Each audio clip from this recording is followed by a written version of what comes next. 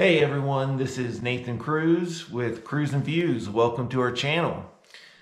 Just going to do a quick intro, let you know what this channel is going to be all about, which is going to be big rigs and big adventures.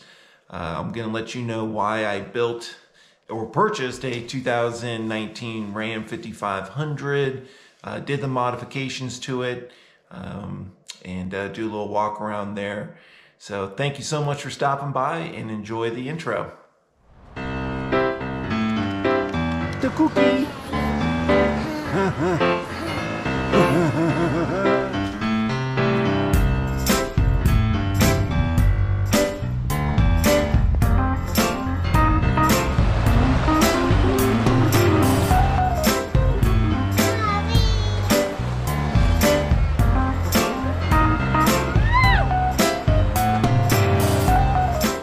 Hey y'all, so here's the truck. 2019 Ram 5500, and just showing you a quick little walk around, and then I'm gonna go in depth, do a series of reviews of everything that I've done with this thing. I'm about 8 months into it, and as you can see, it definitely doesn't look like your typical Ram 5500. Anyway, big shout out to Buck Stop Truckware out of Prineville, Oregon. These guys are amazing. Did this bumper, they did the single wheel conversion, and they did lots of other accessories to this truck as well. But anyway, so the reason why I did this, guys and ladies, is I wanted a truck that was very capable off-road. Sorry, I ended up getting this Laramie package. I ended up getting a Knapheide aluminum flatbed. So I wanted to be able to go off-road. I wanted to be able to take this truck anywhere and not have any limitations. So hence the single wheel conversion.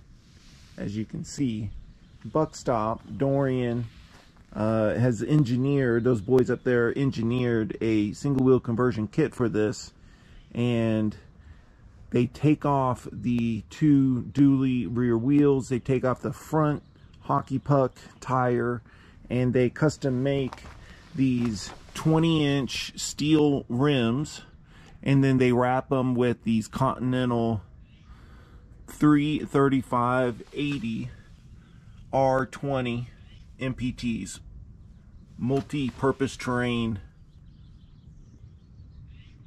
military tires. These are amazing. I went with a Kelderman 2-link rear air ride system, which disconnects the massive leaf springs and has all the bumps transferred through this air ride. Anyway, guys, this has been such a awesome conversion, and I'm just looking forward to showing you more, going in more depth. I really went with this whole platform, the Ram 5500, because it allows me to have over 11,500 pounds of payload on that rear axle. And that's important because later this month, but I'm going to be picking up a Host Mammoth 11.6 truck camper. This is going to be a bad boy.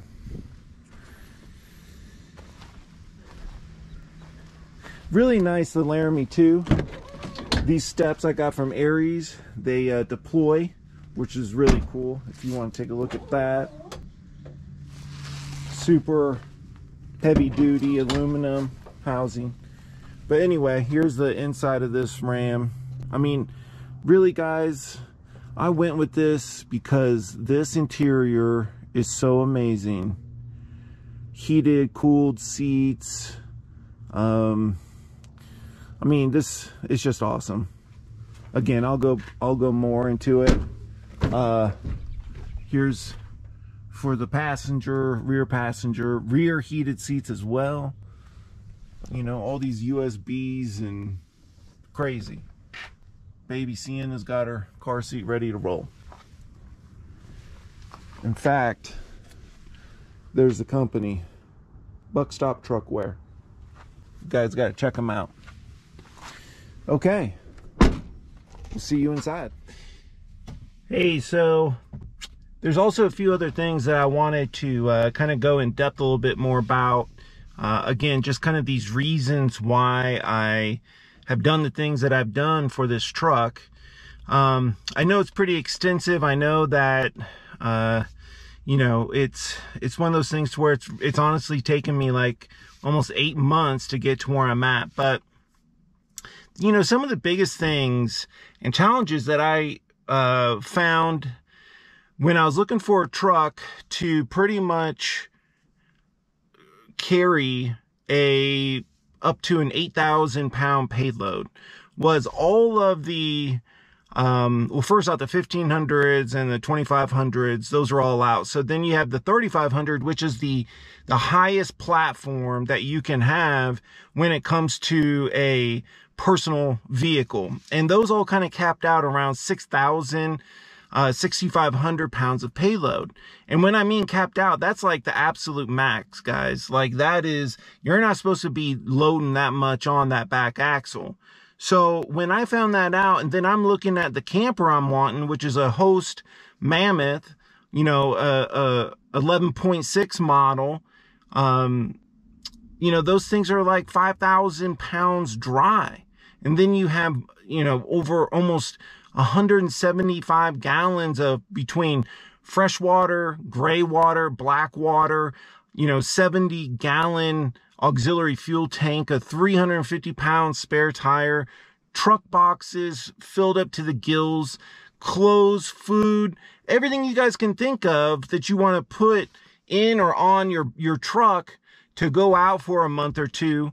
You know, you're getting over 8,000, 9,000 pounds of payload. So I just had to jump up to this quote unquote commercial size, which is kind of ridiculous if you ask me, that these trucks are labeled commercial or you got to get commercial insurance. That's a whole nother video. But listen, you know, the main things is the payload. I wanted this truck to be overbuilt. I did not want payload to be an issue. So again, this truck is rated at 11,500 pounds of payload. It's sick. It's like, it's beyond what I can really put on this truck, but I never have to worry about it. It's just like the Sherpa winch I have up front. You know, that's a 17,000 pound winch.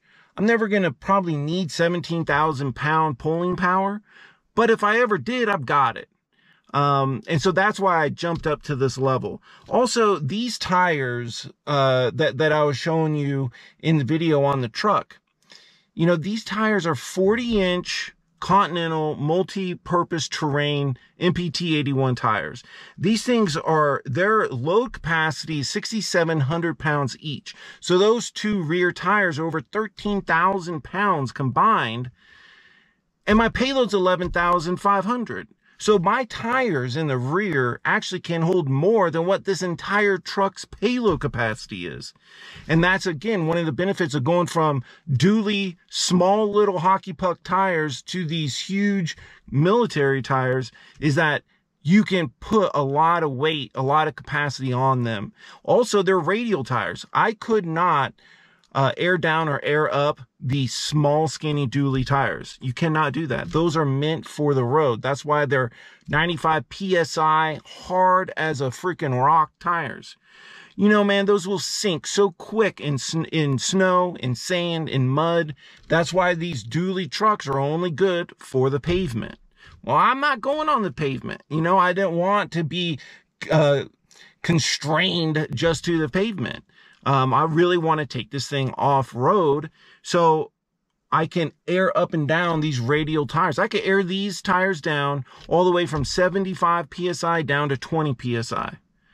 Get maximum traction, maximum footprint on that off-road terrain, on that sand. It's awesome. I mean, this thing is awesome. I was telling you also with Buck Stop, and there's another guy there, Clinton. He's amazing too. All those guys there, and there's a woman there too. She's really awesome. But they're all great. They all speak this language of, you know, we have no boundaries, and I love that theme.